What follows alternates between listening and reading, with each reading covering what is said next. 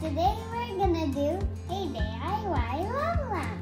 So we'll need a flashlight, a jar, some food coloring, vinegar, baking soda, and vegetable oil. So let's get started!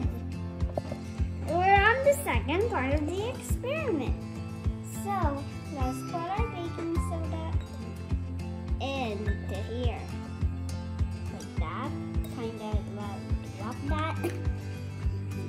And now our oil. How much do we need? On the second part, we need to add food coloring into the vinegar.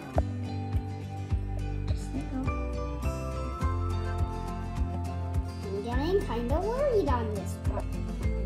Next, we'll need to put the vinegar into the jar. So careful.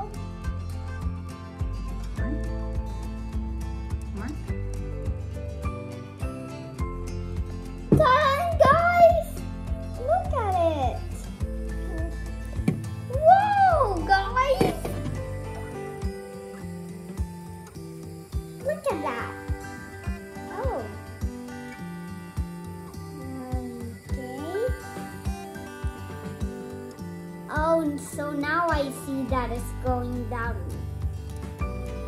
And the top is becoming purple. It looks like grape.